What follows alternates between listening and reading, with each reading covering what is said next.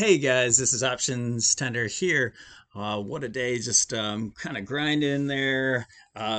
Didn't have the greatest day myself, but we had some names that worked, so we're going to check all those out. We're going to do multiple time frames of the SPX, and we'll do the ES so we can check out our day. But let's jump right into it.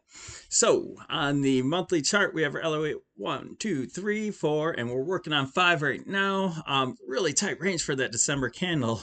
I don't see that we're going to be moving anytime soon, but until January. So let's keep our eye on the price and not speculate though. All right, so on a weekly 1, 2, 3, 4, and working on 5, we're still making higher highs and higher lows. We're keeping trend. The momentum's up, so trend is my friend. And we'll go to the daily. On the daily, we have Elliott 1, 2, 3, and we're right at wave 4. We don't know if wave 4 is over yet. We still are bullish. We're holding the 20 MA, and we're kind of squeezed right in between the 8 MA.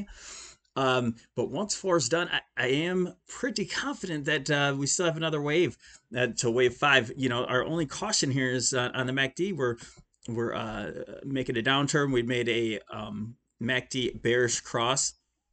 So that just gives us some caution with our trading. We don't want to trade too big. We don't want to make those type of mistakes. So let's move on to the expected move for the week. We always start off with the expected move every week to see if we're going to touch each side. The options market prepares us for our trades. And right now we're just kind of scrolling through the middle. Last week we did not touch the upper edge or the lower edge, so we're tightening up. This week the expected move is smaller. I know we have one less day to trade, but it's still significantly smaller, and we came down, touched the bottom side, and we're reaching about the start date here. So it still looks like our range is getting really, really tight. Let's see if we can work our way to the top. Moving on to 65-minute chart on the ES so we can check out our day. Working from this sell-off here, Elliott 1, 2, 3, 4, and 5. We had the sell-off here, ABC correction, and right now I believe we're working on wave 1. At first I wasn't sure if we were at a wave 1 and completed wave 2 to move up to 3, but now I do believe we're here in wave 1. We may be making a head and shoulder pattern here to move down to I left the retracements here to maybe the 38.2, 50, or 61.8, which is a little bit more common for the second wave. So we'll check that out. We'll follow price, and I do believe we might have a little bit more downside. We'll check this out in the morning, and with our MACD cross on the 65-minute chart, that gives us a little bit more clues, and with this downtrend here that we did not come to. All right, let's check out some individual names. We're going to roll over to the QQQ. We're going to do these on the daily chart so we can just see from a little bit higher range. Okay, we're holding the uptrend line here. Also the 8 MA, still bullish. We're getting really close on this, on the MACD here, just riding along with it. So, we're not really moving up. We're moving sideways right now, but we still have a bullish edge. Apple is moving the market. It was Tesla before, and I think Apple's taken over. And we all know what Apple does. It moved out of this range. We have some highs, a little bit of supply up here to deal with. But I do think after Apple comes up here and maybe breaks this point, we all know how it can trend. So once Apple breaks these points, if and when we have the momentum up on the we're curling up on the daily, and 65-minute we're making an up move and increasing our momentum. So once we get past here, gosh, Apple can trend and it can move the whole market with it. So along with Apple, and here's why our market is it's barely moving down. It's so, momentum's up in the market, but really these big tech companies are going to hold it up. So we have Microsoft that moved up to our upper resistance here. It also is in the same situation with Apple. If we do have this inverse head and shoulder, if we break out of here tomorrow, next week, or January, and again, that can move up the whole market. You have two huge market caps like that. It can do some damage. All right, so NVIDIA, just a popular name. I want to get to this one. We're squeezing really tight on the MACD, getting really tight here. We have this bottom ascending triangle almost, but it's holding this. This is a good one that if you want to put out a January, February, maybe a debit spread, a call spread, because we're going to break out of this one way or another. And we know I would do a call spread. If we break out of this triangle down this way, we know that we're wrong. And that's when you get out and you move on to the next trade. If it bursts out of here to the upside, we know NVIDIA loves to move. And I believe this is the fourth wave here, and we're going to move up to the fifth wave. Beyond. All right, Beyond didn't do what we wanted to yet today. We're still watching this one, wave one, wave two. I'm not sure that the wave, if we break this support here, then I know that the wave two needs to come down a little bit more. We haven't had much of a retracement, but we have some sideways movement.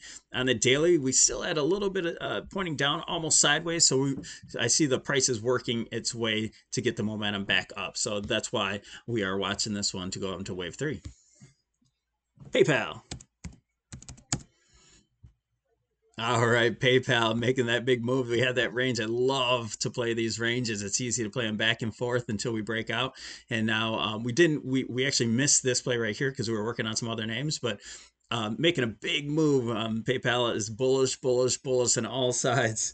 So, there's a possibility that we have wave one, two, and we're working on three. So a little bit higher to go, and maybe you'll make some consolidation for a wave four in there. And this is I believe what we are on a wave five. So we're on wave 3 of 5. If you guys are paying attention to the Elliott waves, I'm starting to get into those a little bit more just because of the confidence of trading. It gives you another layer to trade on. So moving on to the next name, GoDaddy, go. It's been in this huge range and making this big move. I think GoDaddy has so much room to the upside.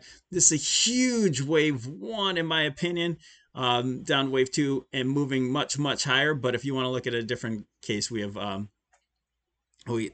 this huge range, and we're breaking out of that range. Coming out of here, this will be a wave one. Coming down to 2. Now, we may not be done with wave 2. We're holding at this point, but it could come down to retest this wedge breakout. So just not quite sure where we're going on. And the reason why I say it could go down a little bit further is because the MACD is crossing over here on the daily chart. So it may have to work off a little bit of the momentum, work its way back up to make much higher moves. GoDaddy is looking good. Okay, Neo in its fourth range here. People are loving this name. It's looking very bullish. We're holding the 20 and the 8 MA right here. We didn't make much of a move on this candle here today, and it's kind of showing that we're trying to make that cross there. So we got back in here today. We put a little bit of time on our trade. We want to see it go at least up to this resistance range.